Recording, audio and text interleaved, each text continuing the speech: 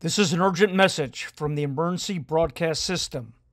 Attention, citizens of Kendall, Kendall Lakes, and southwest Miami-Dade County. A dangerous mental patient has escaped from the Miami Asylum for the Criminally Insane. He's described as a Hispanic male, 6 foot tall, 195 pounds, with a bald head, and was last seen wearing a hospital gown with slippers. He's considered highly unstable and potentially violent. If you spot this individual, do not approach and immediately call 911. We will provide updates as they become available.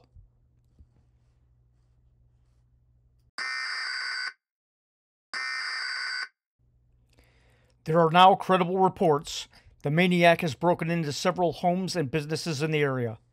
Lock all of your doors and windows, shelter in place, and remain vigilant. This is not a drill. Stay safe and remain calm. This is not a drill. The authorities have just identified him as the serial pointer.